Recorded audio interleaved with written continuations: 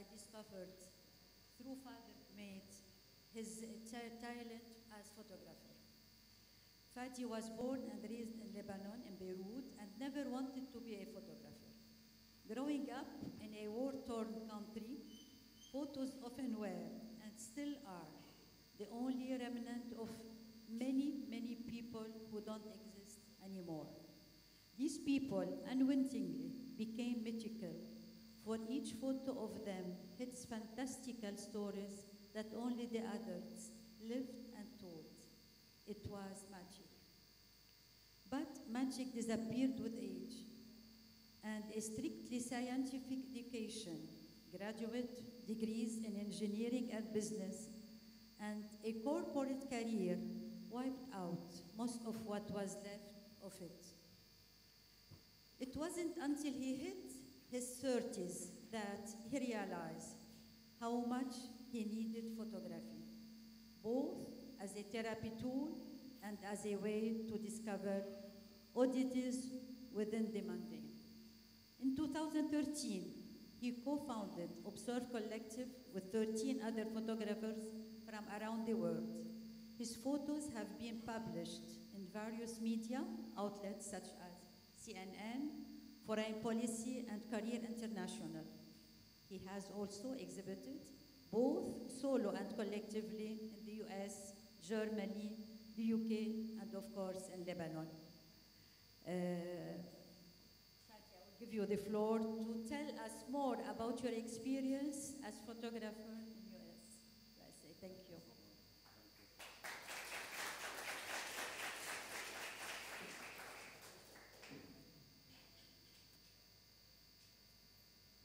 Good morning.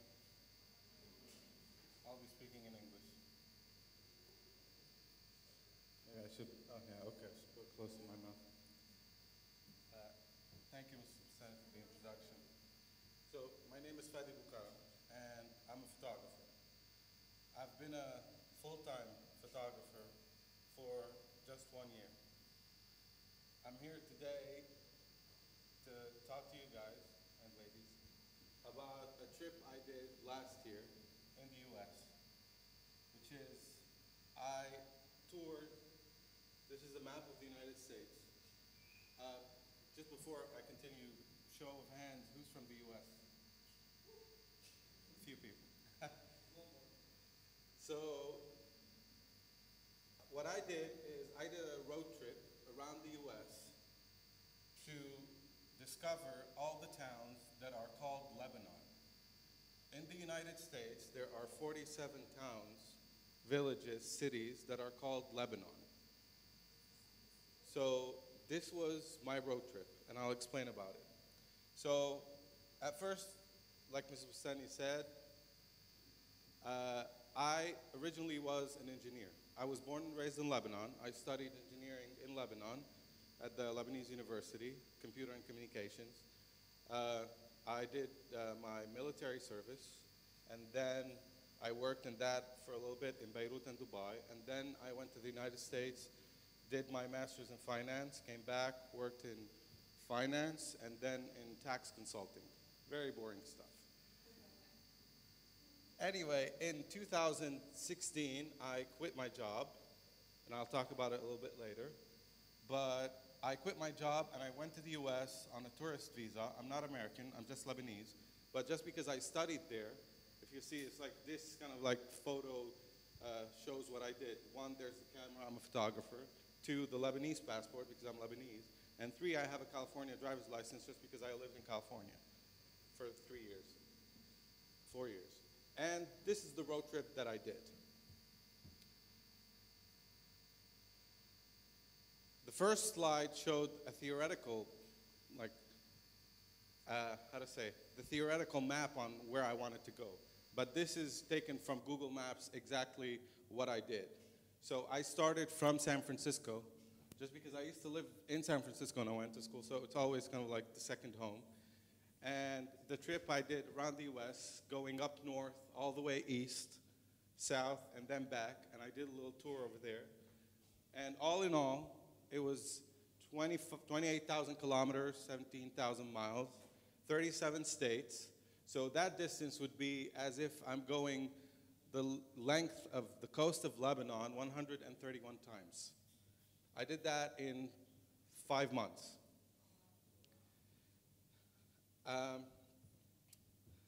Why did I do that? Why did I quit my job and did all of that? Here's the thing. In 2005, I was still working in Lebanon. And I used to work in Ain al-Mraisi. And on February 14th was the day that the Prime Minister was assassinated. And as it happens, I was there. I wasn't at the exact location, I was just one street away, and I was in my office. And the explosion was so big that the glass window blew up in my face. So at the time, because I was born and raised during the wartime in Lebanon, and I spent so much time in bomb shelters, at that time, when the explosion happened, I said, that's it, screw it, excuse my French.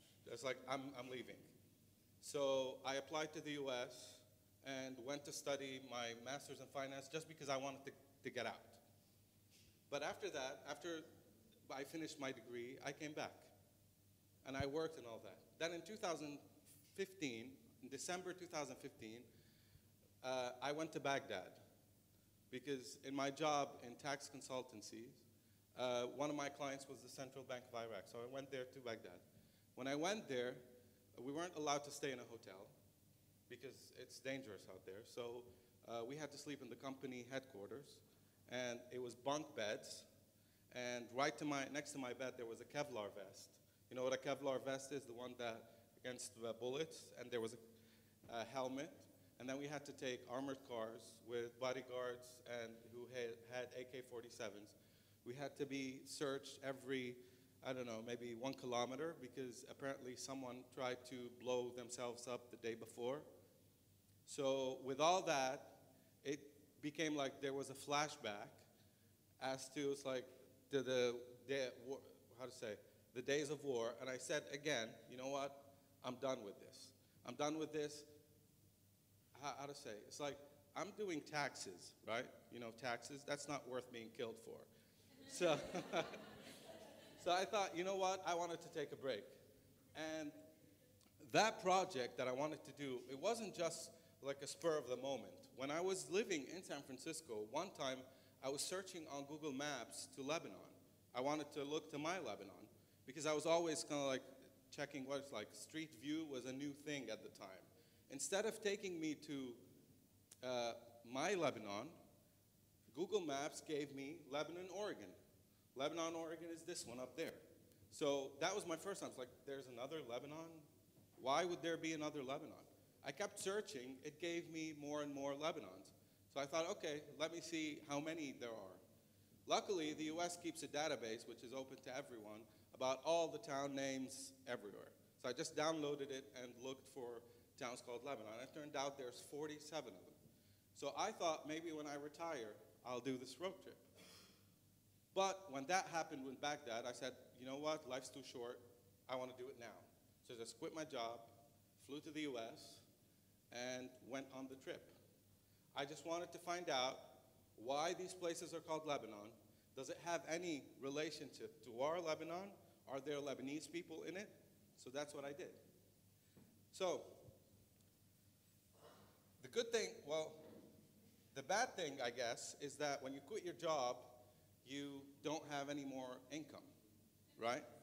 And at the time when I wanted to do the trip, I had saved enough money for me to do the trip, but I had to be extremely economical on my trip. Like, I would be draining my savings account. At that point, I was like, yeah, I don't care. I'll drain it, but you have to be economical. So how did I do my trip? I did my trip with this. So that's me, and in US English, this is called an RV. So I don't know in other Englishes, maybe it's called a caravan, a van, something. So this is the RV that I traveled in. Why did I do that? Because I didn't have to stay in a hotel. This is where I slept for 5 months. I was on the road from October to March. This was on the inside. That was my bed. That's the couch, and that's where I drove. I had a small kitchen. I also had a small shower and a bathroom, which I will not show you, because it's like, why would you?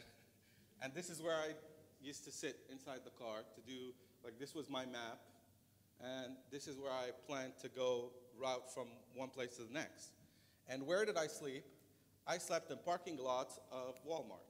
Walmart is a chain of supermarkets for those of you who don't know. So every single night, well, almost every single night, I slept at Walmart, you know? On the downside, you're sleeping, you know, in a parking lot. On the plus side, you get neighbors like these. So for the first couple of weeks, when you drive, I was driving alone, and I didn't really see any people.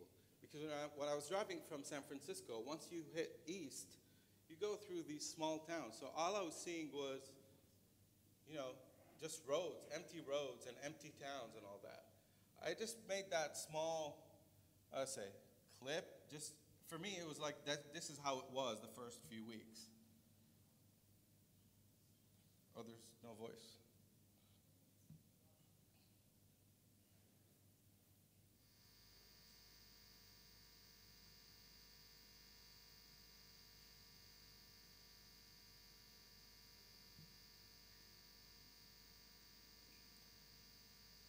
Well, no.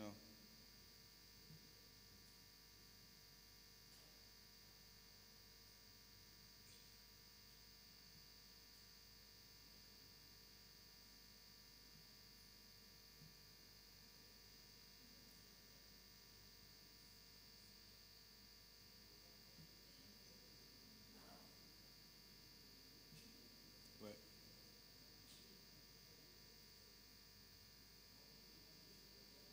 Let me show it to you here.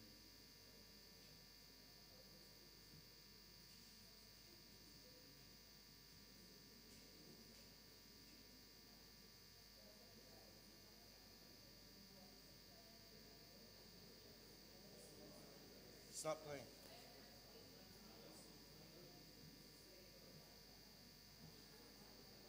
Hey, it was on 50.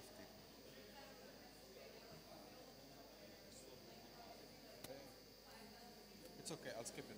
It's okay. لا هلا it's not playing for some reason. It's okay. It's fine. لا it's fine. أي على التاست هذا هو مكان. Okay. هلا تزبط. It's okay, we'll skip the small video. So, what is this map? This map, we're not talking roads. We're talking, these are all the Lebanons. They were like all the Lebanons in the US. This is their location. They're different colors because there's cities, there's towns, there's villages, and all that. However, the most important ones that I found out was the one that are starred. Why are they starred? Because while I was doing my research before going on this trip, I found out something really important. One is that obviously I'm not the first one to know that there are so many Lebanons in the US. Who was the first person to know? It was President Camille Chamoun. That was in 1955. What did he do? He knew about these people. He knew about these towns. So he invited all the mayors of the towns called Lebanon to come from the US to Beirut, to our Lebanon. Of the people who he invited in 1955, 7 were able to come. Let me skip that.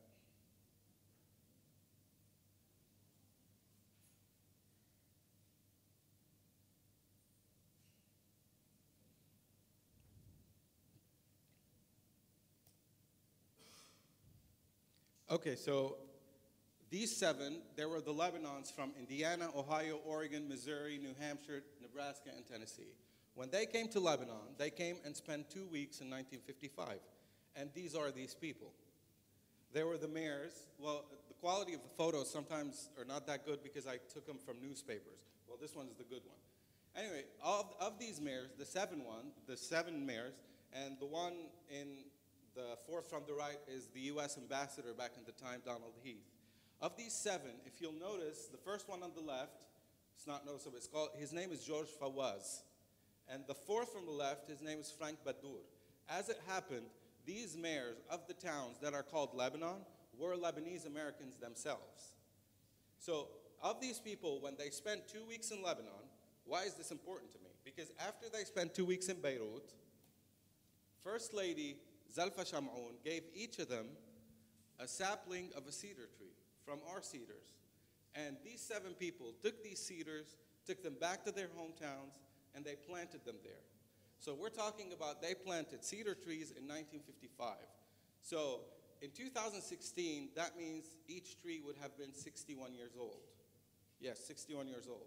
So I wanted to find out, going on that trip, where these cedar trees are and if I'd be able to find them. So that was the first objective of my trip. 1, find these trees, and 2, we'll get to that later. So the first Lebanon I went to was Lebanon, Oregon. By the way, they don't call it Lebanon. Anytime you go to any of these US Lebanons and you say Lebanon, I'm exaggerating the O here, they would know that you are not from there, because they call it Lebanon. Lebanon. Yeah, it's spelled the same way, but just they talk like that, so it's called Lebanon, right? And in places in the South, it's just 2 syllables, Lebanon. So I went to Lebanon, Oregon, and I looked and looked for the cedar tree, right? And we found the cedar tree, and they showed me this. Wait, to them, that was the cedar tree. But I looked at it, and this is not a cedar tree. But this is what they planted. So I thought there must have been a mistake. But I didn't tell them. It was like, okay, this is a cedar tree. But this is the thing. In the US, when you say cedar, there's a million species of cedar. There's one cedar of Lebanon, which is in Latin, it's called the taxonomy, it's called Cedrus libani, right? But in the US, they have these trees, like for example, this is a juniper tree, a Virginia juniper, Juniperus virginiana, but they call it red cedar. So, but this couldn't have been a mistake. Zalfa Sham'oun gave them actual cedars from here. I thought, okay, maybe this is just a mistake. So I just passed it. I continued driving and got to Lebanon, South Dakota. Lebanon, South Dakota, they welcome you with a sign that says, home of South Dakota's first outdoor swimming pool. That's what they're famous for, and they're proud that they have the first outdoor swimming pool. When I was doing my research, by the way, I went into a lot of museums, a lot of libraries, I want to know, it's like, because 60 years has passed, you know? It's like, you can't do research by asking people, because most of the people who were alive back then are dead now. So I had to look in newspapers. I walk into a museum, and I see a woman called Mary Carol Potts. Now, mind you, in Lebanon, in this Lebanon, it's very common to see someone and to ask them, like, where are you from, right? In the US, in these days, it's kind of a question that you do not ask people. It's kind of considered kind of politically incorrect. So when I walked in, and she said, not just where are you from, which country are you from? So when I walked in, she asked me, which country are you from? So for me, it's like, why did she ask me that? And I said, of course I'm going to tell her. So I said, Lebanon. She said, yeah, I thought you might be, because I'm originally from Lebanon. That was just like, she's Lebanese, but she's 3rd generation Lebanese. She does not speak a single word of Arabic. Instead, to prove to me, or she wanted to say, it's like, oh, this is me being Lebanese, she brought the papers of her grandparents who emigrated to the US in the 1890s. That's how old. So she brought me the birth certificates of her grandmother's called Warda, and her grandfather's called George Assaf. So Assaf, they changed it into the US to Asif. She only knows the few words in Arabic, which is Laban, Ba'lewa, it's like these things. Of course, it's like, why do you people in the US call it baklava? She was telling me that. It's like, well, it's in English. It's like, no, we call it ba'lewa. It's like, okay, ba'lewa, baklava, it's the same thing. Anyway, I go to Lebanon, South Dakota, and I go into a bar. And in this bar, I see this woman, and she's the barmaid there, right? Let's not laugh at her. But here's the thing. She's the barmaid there. There are 3 women who run the bar there. It's called the Long Branch Bar in Lebanon, South Dakota. She's in her 70s. Her grandfather built Mount Rushmore along with other people. Mount Rushmore is that mountain in the US where you have the faces of 4 presidents. Anyway, I walk in and she tells me she had never seen anyone she had never seen a foreigner in her life. Here's the thing. She starts talking to me about Lebanon, South Dakota. You know how many people live in Lebanon, South Dakota? 36. That's the whole town. 36 people. So you can imagine they haven't seen anyone. So when she found out that I'm a foreigner, I told her, yes, I'm from Lebanon. Her eyes lit up. It's like, you're from Lebanon? You need to cross the street and see what's there. I was like, okay, I'll cross the street. I cross the street and I see this. If you go closer to the sign, it says, Cedar of Lebanon, given to Lebanon, South Dakota by the country of Lebanon. However, again, this is not a cedar. So for now, like, I'm starting to get suspicious. It's like, where are the cedars? But they were so nice to me. The people, it's like on the 3rd day, I walk into a bar. The whole town has 36 people. The bar has 34 people in it because there are 2 kids who are not allowed into the bar. So and they haven't met anyone from outside the country, and they were so welcoming. To me, it was very moving. You know, it's like, they don't know me, but during these days, I don't think I paid for a single meal or a single drink because they refused to allow me to pay. It was, well, I have to say, living in the US, I lived in San Francisco. And when I used to work in finance, I used to go to New York a lot. Knowing San Francisco and New York, this is not the US. This is part of the US. But there are multiple places in the US. Like in cities on the West Coast and the East Coast, it's like cities everywhere. But once you go inside, it felt like I'm in a mountain village in Lebanon. The place where you go and you say hello and they insist they want to take you to have you drink coffee with them. That's how people were over there. Anyway, we see the Cedar of Lebanon, and I was telling you that the town is too small. This is the storm shelter of the town. Everyone fits in it. All the town. And that's how the bar looks on the inside. Here, I would have loved to play you that video, but the sound is not working, so it's all right. One time I walk in, that's the second lady at the barmaid. She's also in her 70s. And they decided to play a mini concert to me. I was the only one there. And they play country music. And it was just fantastic. Let me just test it one more time. No, it's okay. Well, I'll play it after that. After going to Lebanon, South Dakota, I moved to Lebanon, Nebraska. If you see, it says population 70. Unfortunately, that was not the truth because that's the theoretical population. The actual population is 40. Like, can you imagine these small towns?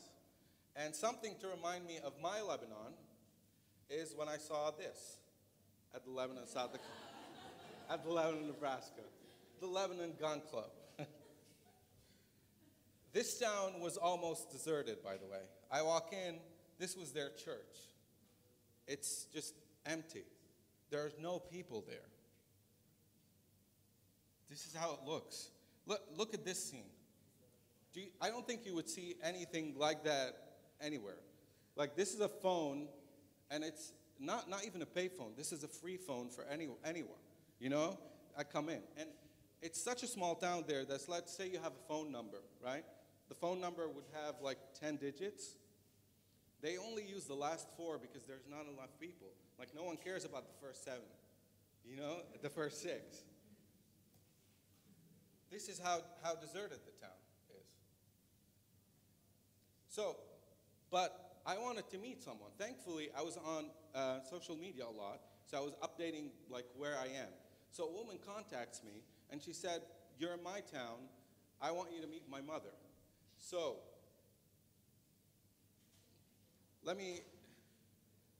okay, this is her mother. Her name is Mrs. Virginia Grafton. Why I wanted to meet her. Remember I told you that 7 people came from the US to Lebanon, spent 2 weeks and then left? Well, in reality, 6 of them left. 1 person stayed behind.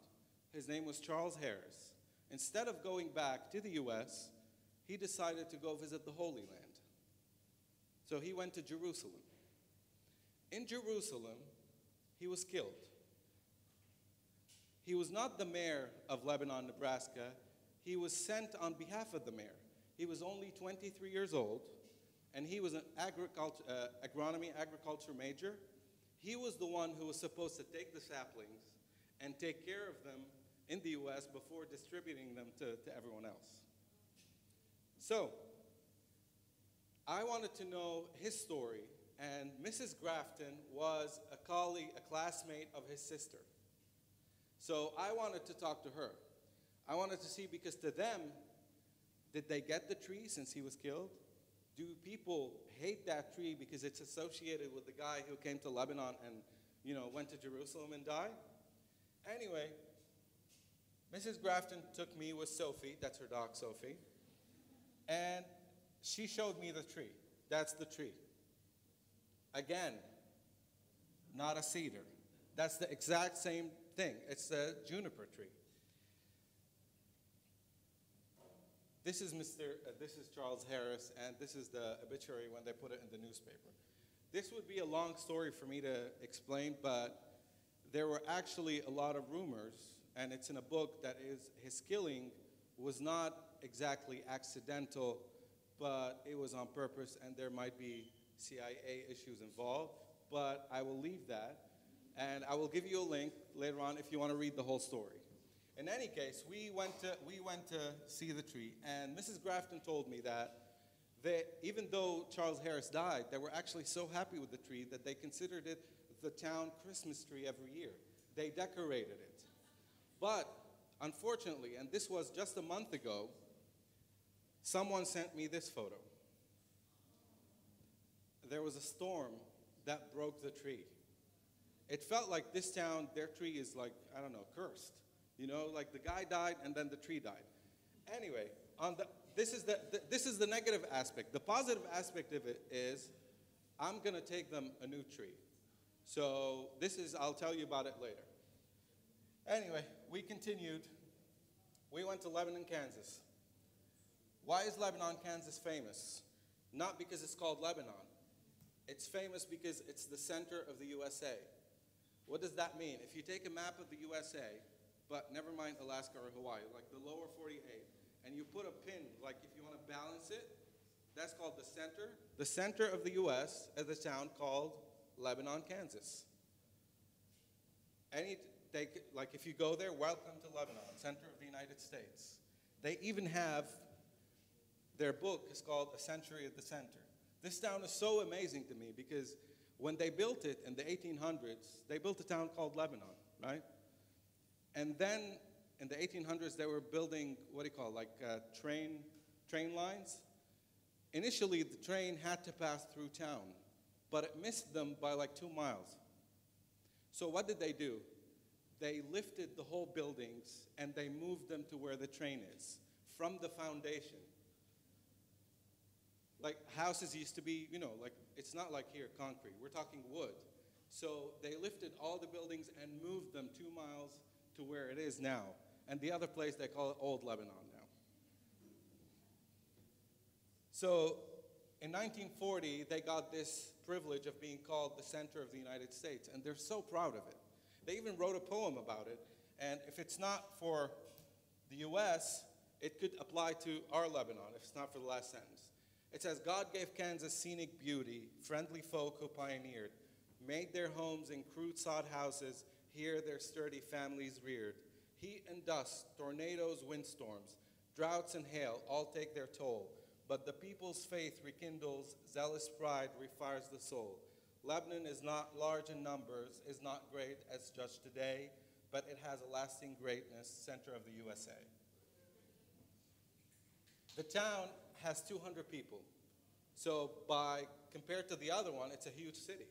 You know, it's like 200 people. Anyway, I wanted to go see that center of the US. Like you go travel on that road, and here I had the weirdest coincidence. Well, not weirdest, it's a really good coincidence. They have this, you know, like a landmark that says center of the US, and they have a glass sign, what do you call it, like a board with glass, and they have information on it. So I'm walking, and I go to the glass, and I see this. Okay? If you can't see what's in the bottom left of the screen, this is it. To me, it's like this is the, you know, the center of the U.S. Where did Marsharbil come from? You know? It was how to say, it was a good coincidence. It was like, anyway, it turned out that there's two people called Nick and Maggie Azar who came in the 90s, visited Lebanon with Lebanese senators, and they gave them a souvenir from Sharri with the Marsharbil in it, right? It took me a long time to actually find them. I had to do a lot of, you know, it turned out they were from Boston, but they don't remember anything why they brought the souvenir to them. Last from Lebanon, Kansas, I'll talk to you about this lady. This lady is called Gladys Kennedy. She's 100 years old. Well, she was 99 when I met her, but now she's 100. You know, she's born in 1917. I talked a little bit about how nice the people are in these towns. This woman, she wrote the book that's called A Century at the Center. Until she could no longer use her fingers, she used to give every child in the town a quilt, like a blanket that she would make herself as a Christmas present. Now that she can't do that anymore, she does jams and pickles and sells them for the church. So she was telling me about why she loves her town, Lebanon, is that there's a sense of community. In the 1930s, they had something called the Dust Bowl over there, where, you know, like winds, the soil, they couldn't, they had like windstorms that filled with dust. People lost all their belongings because farmers couldn't do farming anymore. People helped each other out. Everyone built the other person's homes. So this was to them more important that they are the center of the U.S. That I have 5 minutes left? Okay.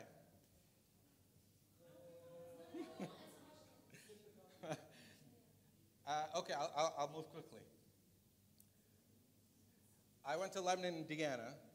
I could not find the tree, okay? But they did an interview with me in a newspaper, and then the second day I go to Starbucks, and I found myself on the cover. So just like,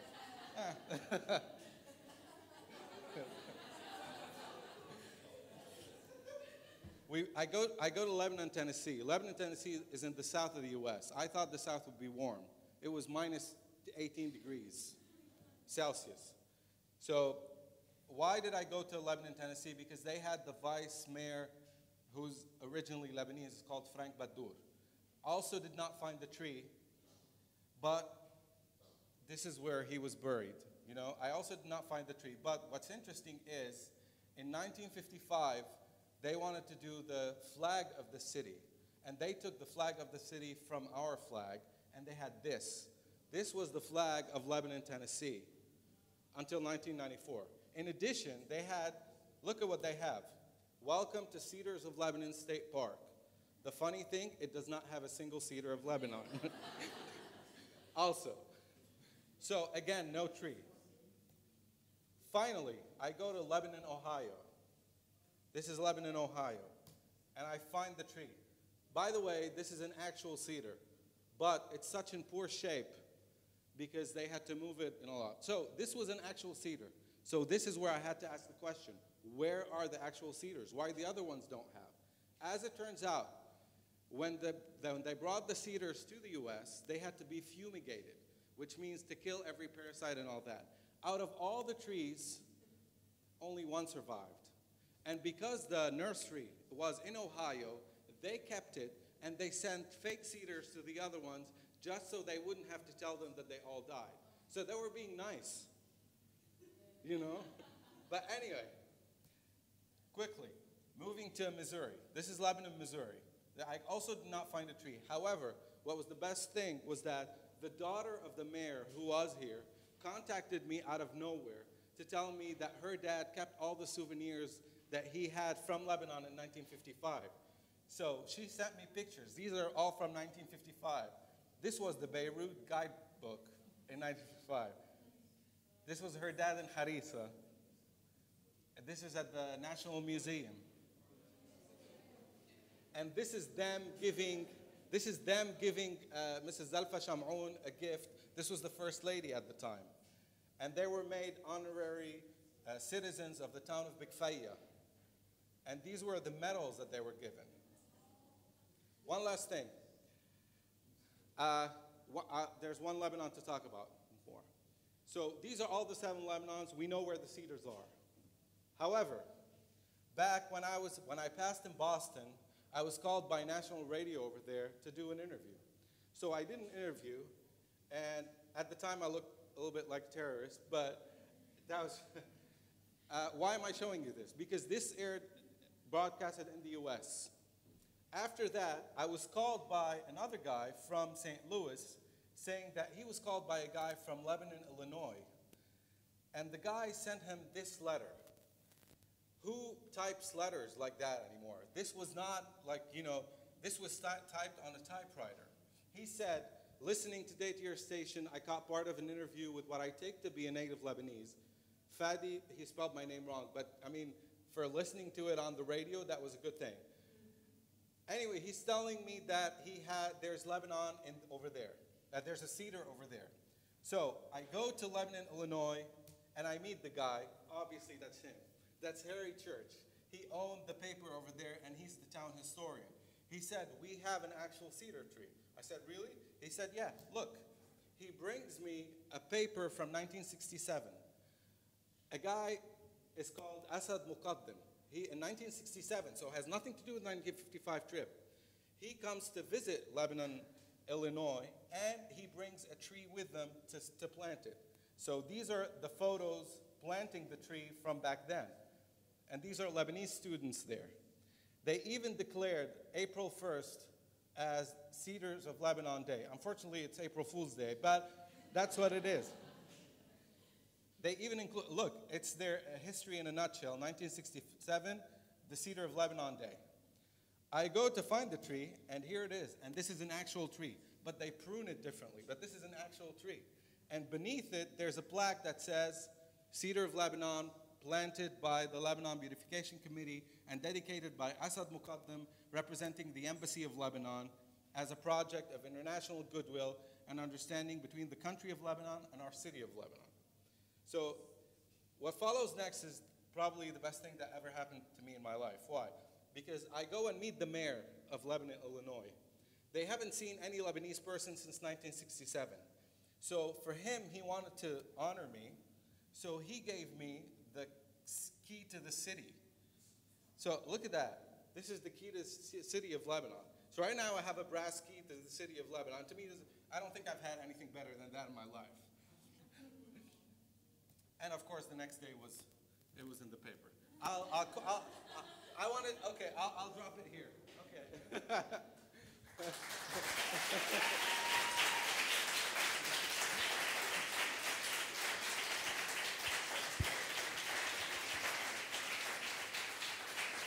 Can we have a few questions? Okay. Thank you very much.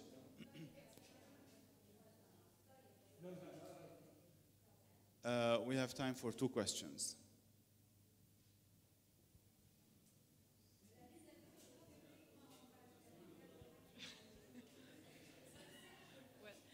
Hi.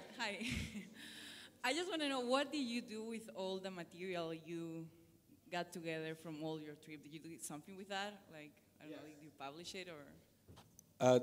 That works. We'll ask the second question. And Okay, then you answer. okay. Second question. So are there any current initiatives to bring back maybe the mayors, as a like nice gesture to bring back those mayors of Lebanon in the U.S. to Lebanon? And Okay.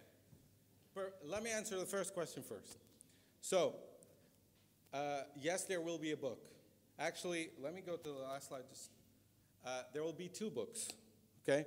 I'm doing a photo book, and then I'm doing, whatever happened with me on that trip, how I was treated by the people. I didn't expect that I was gonna do like a non-photographic book, but so many things happened with me that for me, it's worthy to actually do, a book about it. The second question, yes, this is the plan for my second trip. One, all these towns that have the fake cedars, I want to take them real cedars. It's like enough with the fake stuff. So I want to bring them cedars of Lebanon. 2, I'm going to contact I already contacted the U.S. Embassy, and I'm contacting the Foreign Ministry of Lebanon to hopefully plan a trip by these mayors, like do a second one after that. Okay. Just to put my final information. If you have other questions, you can chat with Fadi during the coffee break. Now we'll go for the coffee break in the cafeteria, and then we have to hurry back up here for our third conference. Okay? Let's go. Thank you. And you can visit his website as well. What's your website? Wait, FadiBoukaram.com or LebanonUSA.com. That's the.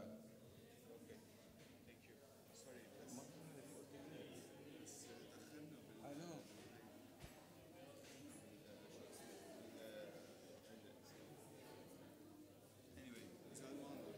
Okay.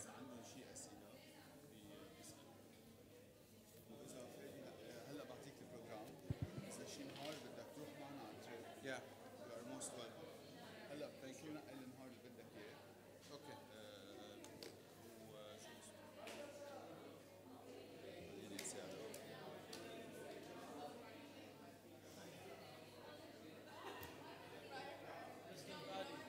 I'd like to have the honor. This is everyone from USA. Take a picture with you. Yeah, sure. I would love that. Sure.